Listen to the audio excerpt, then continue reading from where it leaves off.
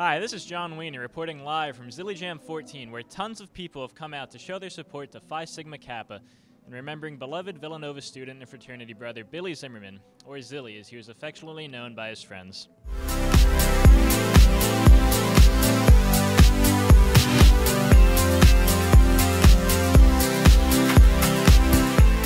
We wanted to do something that incorporated Billy's love for Phi Sig, being an active brother and being a Villanova student.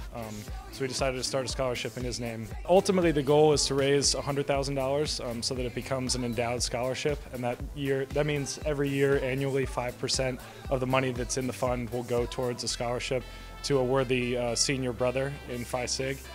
Sort of a quality about Billy, that like his joy, his childlike enthusiasm that is hard to describe, but when you see it, it just makes, he lights up a room. And tonight, you'll see in there, the passion that these guys to put this together, it's been pretty cool. Zilly was probably one of the most awkward dancers I've ever known in my entire life.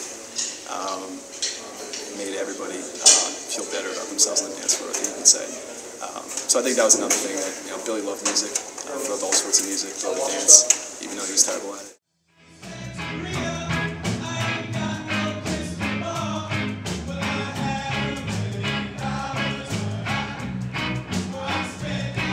Giving all to the world, we'll be raising our hands, shining all.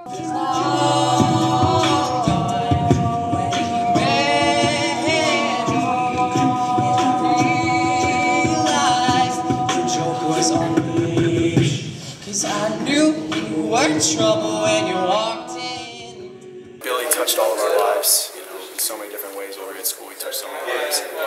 Touched the Villanova campus. One phrase to describe Billy would have to be his personality was the greatest, he's the most fun, and everyone loved to be around him. Just to light up a room as soon as he walked into it. Great friend. Most jubilant person I've ever met. Radiant. Always generous. Smile. You couldn't beat the smile. Lovable. Inspirational. Full of life. Just a smile alone could light up a room. Well, if Zilly Jam 14 has taught us anything, it's that Villanova students truly know how to take the bull by the horns and make great things happen. For VTV, I'm John Weiner. Thanks for tuning in.